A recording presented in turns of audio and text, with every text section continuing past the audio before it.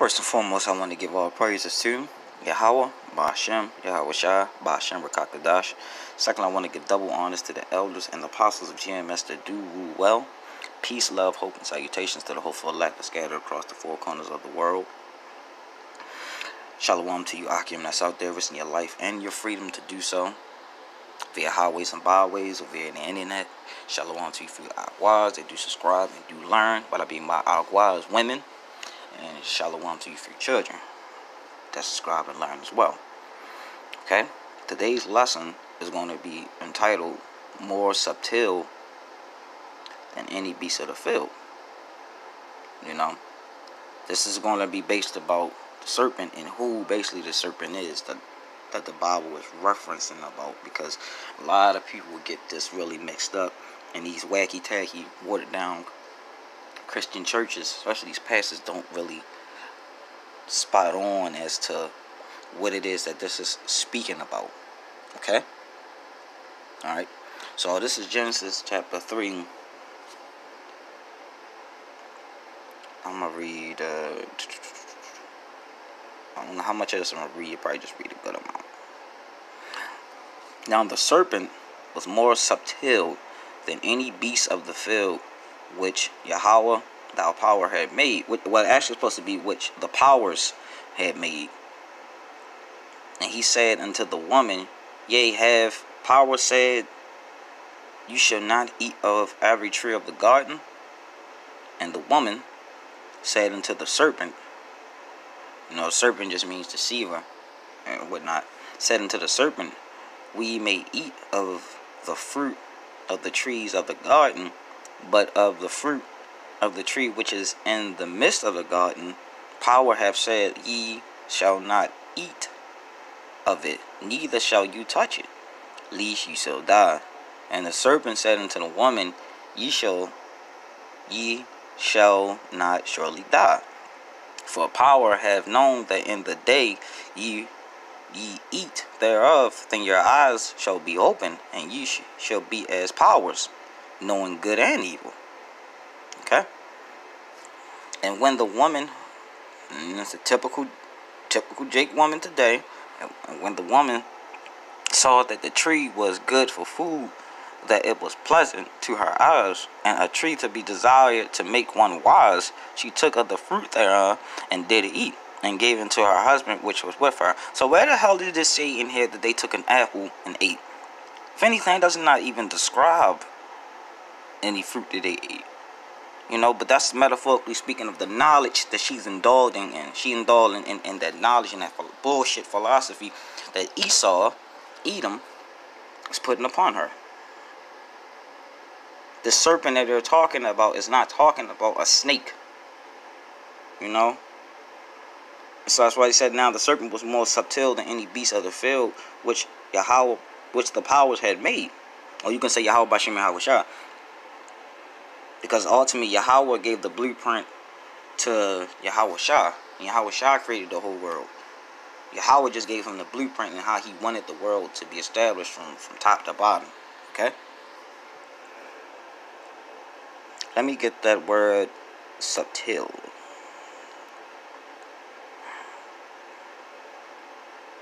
Okay, that's the word subtil in the Greek. Strong's H, 6175. Arum. Okay, Arum. Second entry. Arum. Oh, Arum. Okay. Subtil, straight, crafty, sly, sensible, crafty, sensible, prudent. So somebody that's very knowledgeable of something. You know. So whoever that in particular, let me see again.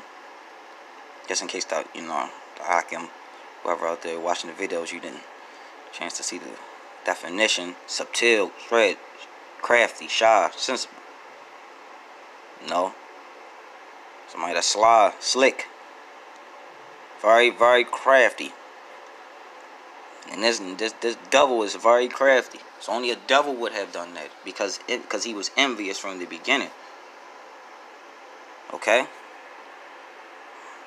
In which the more subtle than any beast of the field which Yahweh power had made. Okay. Well, with that, because now you know that the serpent, I give you a glimpse that the serpent was a actual physical man. He was Esau with melon. That's all. Okay? And how? Because look at the curse. Let me read the curse that this devil got. And the power said unto the serpent, because thou hast done this, thou art cursed above all cattle and above every beast of the field. You know? Creature. We are creatures. We are creatures. Upon the belly shalt thou go, and the dust shalt thou eat all the days of thy life. So basically, Esau is the lowest of the fucking lowest, man. And I will put an enmity between thee and the woman, and between thy seed and her seed. It shall bruise thy head, and thou shalt bruise his heel. Okay? And that right there is talking about Esau and Jacob. Okay, because this devil came back as he came back as Cain. And Cain slewed Abel. And then in the reincarnation does exist, they came back as Esau and Jacob. Okay? That same spirit that was on Abel, you know, it came back as the form of Jacob. And I can 100% believe it because reincarnation does exist. And when this time around, let me get it.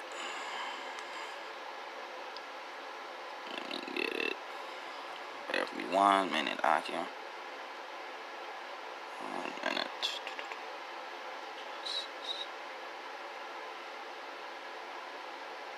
Okay, that was 27, 25.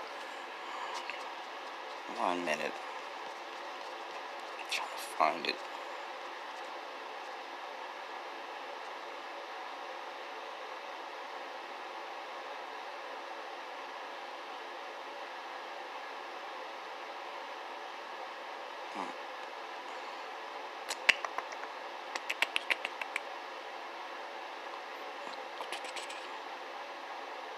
Oh, here we go. I went past it. This is Genesis. This is Genesis. I'm trying to get the actual the verse to add up with.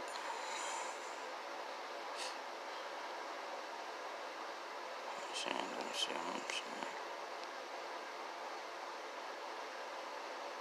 Okay, you know what? I can use this too.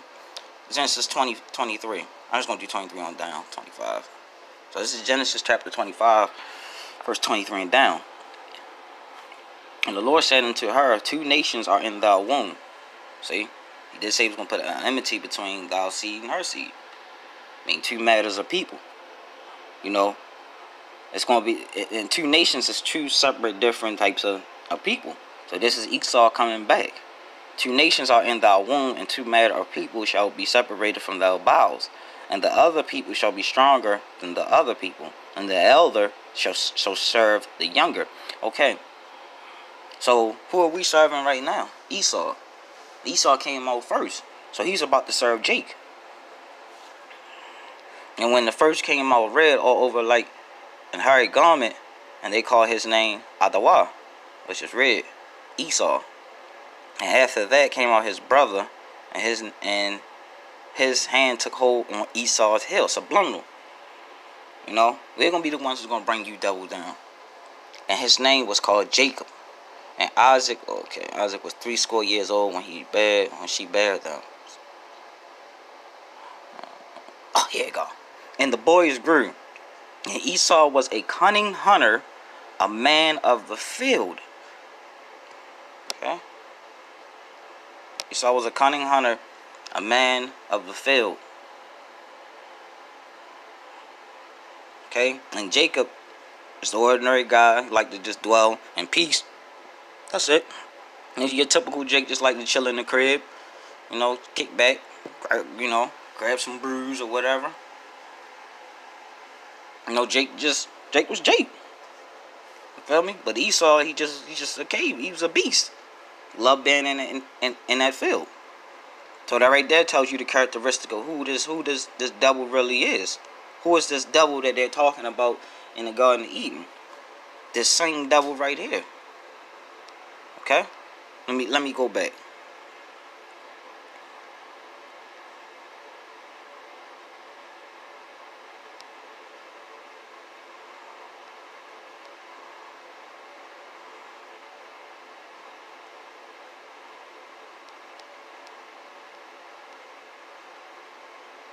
Okay?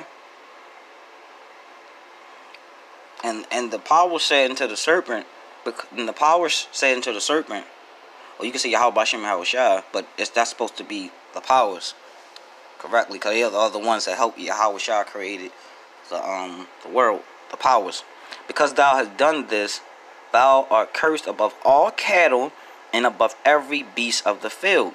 But in Genesis 25 and 27 said, the boy is grew, and Esau was a cunning hunter, a man of the field. Okay? So Esau, you devil. We know who you are, man. You're the same devil that's right here. That same serpent. That's why I said now the serpent was more subtle. The word serpent means deceiver. It was more crafty than any beast of the field which Yahweh power had made. And Esau was a cunning hunter, a man of the field. So this right here is talking about Esau. It can't be talking about anyone else, because Esau is he is a cunning hunter, man of the field. Now all the creatures that Yahweh Bashem Yahushua made, that Yahweh gave our Lord Yahushua to made, Esau, the serpent, the devil, is more subtle and crafty than any of those beasts. It's more subtle than any beast of the field which Yahweh power made. So we can kill that snake bullshit. Because I'm tired of you pastors, man, out there feeding my people that crap. Give them the truth. Let them know the ones you get them 4-in-1, you get that money from. That's what I was talking about. Let them know that's what I was talking about. And they probably paying y'all off so y'all can give our people that crap. Come out of that, man. I'm straight telling you now. This right here in Genesis chapter 3 is talking about Esau. And it's not talking about no fucking snake. And it's not talking about they ate no goddamn fruit. It's talking about they indulged in the knowledge. That's what it was. You feel me? Naked and ashamed mean they know they sinned. That's what that means. It means they know they messed up. They was aware to what they did. Because they lived freely. They lived sin free. They didn't sin. That's what I mean by they was naked and they was naked and they wasn't ashamed, because they wasn't exposed to that. And because Esau was such an envious devil, he gonna go to the lower, the weaker vessel. That's why he came to the woman first. You feel me? That's why he came into the woman first. Ye have the power said you shall not eat of every tree of the garden. Man, that's a fucking devil, man. And that's crazy because history is repeating itself. The same alliance that was made right here with this woman and this devil is the same alliance that's going on now. You feel me? You still running to this devil for these whack down out his... Man, this man's the devil, man. Esau, you ran your course. You feel me? You ran your course, man. So that's really all. You feel me? It was on my mind, it was on my spirit. I had seen a video. One of the elders had did. It was a 4-hour video, and I've been sitting up for days watching it. Getting a proper understanding. I was like, man, it makes so much sense. So much sense. So much. But do know that's the same serpent that they're talking about is not no snake. This is an actual man, a deceiver. You feel me? That's what that word serpent is speaking of. Because you gotta think about when the Bible was written, words that apply now might have been super different back then. You feel me? And this is just the work of the devil. The hand, man, the earth is given to the hands of the wicked. So only a wicked man would change up these words and everything.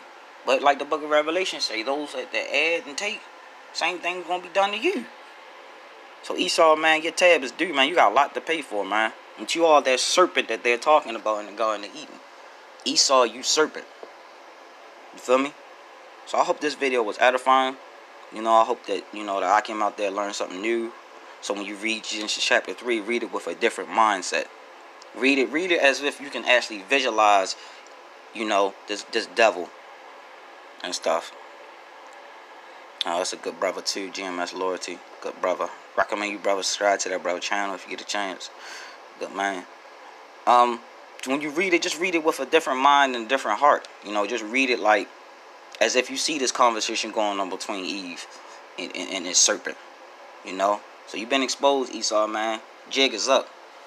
That snake shit, that apple and all that, man, that's not gonna work. You are that beast of the field.